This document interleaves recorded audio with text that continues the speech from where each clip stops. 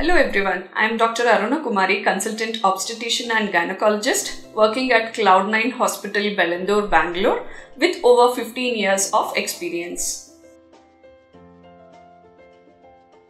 DNC is a simple surgical procedure where we take the endometrial curettage, endometrial sampling for the histopathological diagnosis. This is recommended for patients who anywhere have postmenopausal bleeding, means 1 year the patient didn't had bleeding, after that she comes with the bleeding history, their ultrasound usually we do, then we go for the DNC procedure.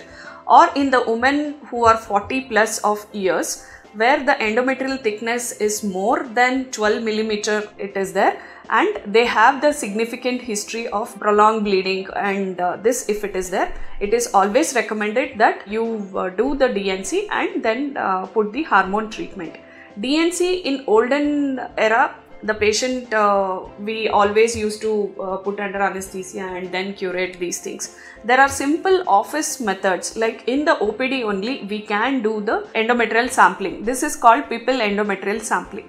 In this, what happens is the patient walk-ins to us with some history of severe bleeding and heavy bleeding is there, and a lot of clots is passed, and ultrasound also she would have already got it done. It tells that endometrial thickness is more than 15 millimeter, 20 millimeter.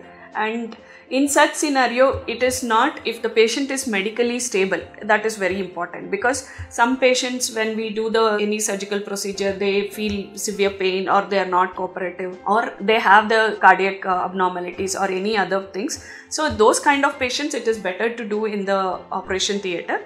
The other patients who are medically fit and fine and stable with BP, vitals, everything fine. So we can do the DNC like simple procedure in the OPD itself. That is called People's endometrial sampler.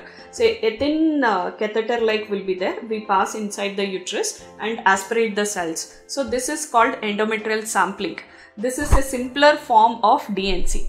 In olden days, DNC was done to completely evacuate and curate it out.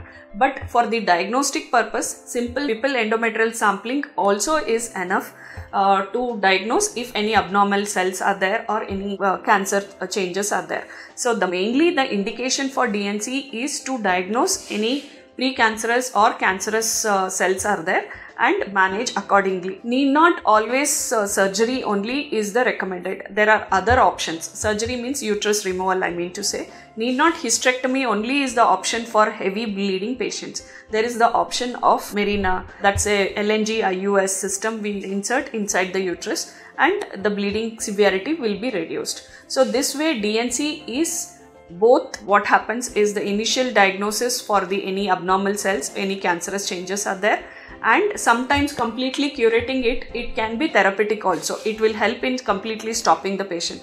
Patient tells, doctor, you did the DNC post that my bleeding also is stopped and I don't require any medicine also.